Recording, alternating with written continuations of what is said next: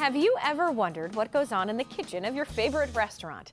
How do they prepare all that delicious food? Well, there is no need to wonder at the House of Japan. They bring the chef and the cooking right to your table. It's an amazing experience, one the entire family will surely enjoy from start to finish. So I have Jack Chuang, part of the family that brought House of Japan to Central Ohio 18 years ago. So Jack, it is great to have you here. Hey, thanks.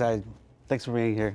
You know, the good thing about the Consumer's Choice Award, and you guys have won after nearly 2 decades in the business, is that this is something that the consumers vote on. So how does this make you guys feel as a restaurant? Well, it feels great. We've won other local awards, but nothing like the Consumer Choice Award.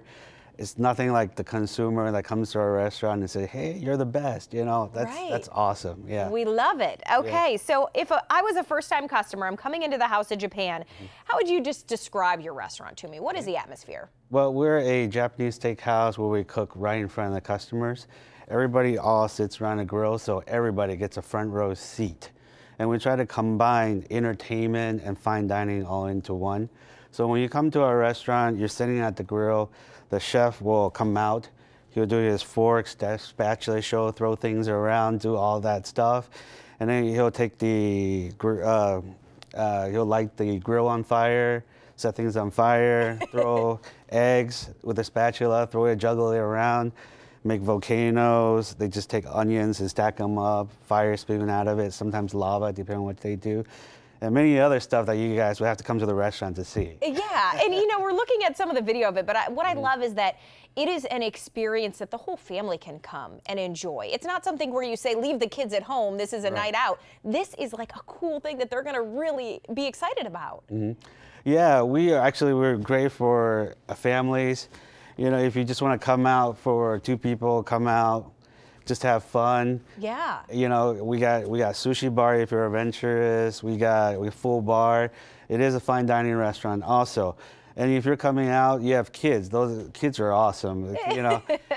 But every time we go out to dine with them, they seem to be, you know, like at least my family, they always ask, like, hey, can I borrow your phone, Dad? Right, they're bored, right? But when you come to our restaurant, you know, as soon as you walk into our restaurant, there's a glass bridge. They're walking underneath, you know, fishes, and they all go, wow, look at that. And then they sit down, they talk to the chef, they interact with the chef, like chef is throwing things around, shrimp tail is flying, and they're all engaged, so they're less likely to use their phone. But if they want to, you know, Facebook tweet or hashtag House of Japan, please let them borrow the phone. That's a really great point. Yeah, but we're also great for, you know, kids' birthdays. They love coming to our restaurant, special occasions. You know, we have the birthday pineapple, we bring it out. It's a pineapple, we deck it with sparklers, umbrellas, all that stuff. And then sing a happy birthday song, take a photo, we'll print out the photo, and you get a card with it. It's kind of like a 3D thing. So it's pretty cool. Yeah, and you train your chefs. You were telling me you kind of train them with 3 tricks usually at the beginning when they walk in, right? Yes, at the beginning, we kind of like test them out and see what they can do. When we went through the whole training process, it probably takes at least 2 months to train a chef. Okay. A month to make sure they know how to cook, because, you know, if they can't cook, everybody don't like the food, we're gonna get complaints. Exactly, they need to be good. And the second part is definitely the tricks. And basic stuff is just when they first come in. I'm gonna let you, do these. Yes, but when they first come in, we just have them do like 3 things. First thing is just get used to a fork and a spatula, where they're just throwing this around. Okay. And then second thing we'll have them try is something like this. We call it dinner bell. Oh, okay. And then, you know, we'll try to add in a little bit more complicated stuff, like throwing the spatula up in the air, something like that. So when you come to House of Japan, if we combine everything together, it should look something similar to this. We start ringing the dinner bell.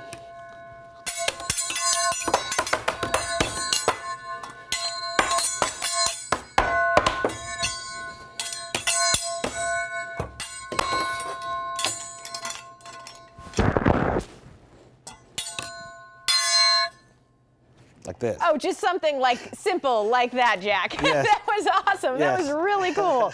All right, again, it is House of Japan. You guys have 2 locations, right? You're in Polaris. Yes. You're also in Dublin. Do people need to make reservations? Do you recommend that? Yes, reservation is definitely suggested, especially on the weekends. Everybody loves coming out on the weekends. You can make a reservation through our phone or open table, so it's very convenient. All right, perfect. Jack, I want to thank you so much for being here. Thank you. I'm glad one of those wasn't a knife. I just want to say that. Okay? We're not even sure for that. All At least right. not here.